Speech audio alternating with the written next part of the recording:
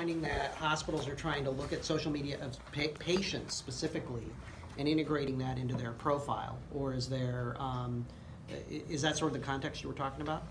Yeah, so in general, right, I think at the end of the day, right, we are finding that patient acquisition cost used to be substantially lower in the early days because there was less competition. Patients were not self-aware of their well-beings and whatnot, right?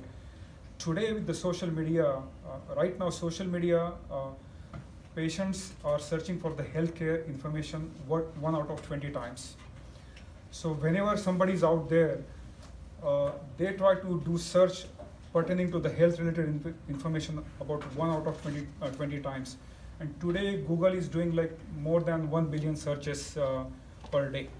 So if you factor that in, it comes out to be like 175 million per day, right?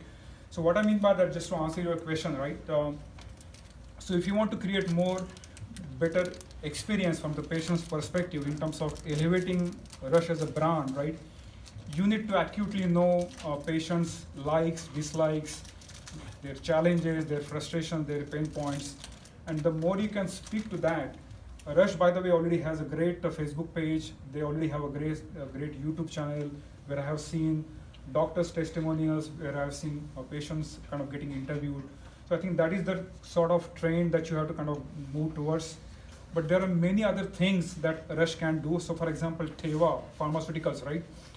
They have created like a dedicated podcast called Life Stories, where they're actually interviewing patients' struggles, their triumphs, their outcomes, and how they kind of overcame certain diseases. So that becomes like a true inspiration for other patients who are struggling through the same pain points and diseases and whatnot, right? So it is really pertaining to kind of creating that long-lasting trust and branding connection. So that is what I was basically talking about. Okay. Yeah. Makes sense.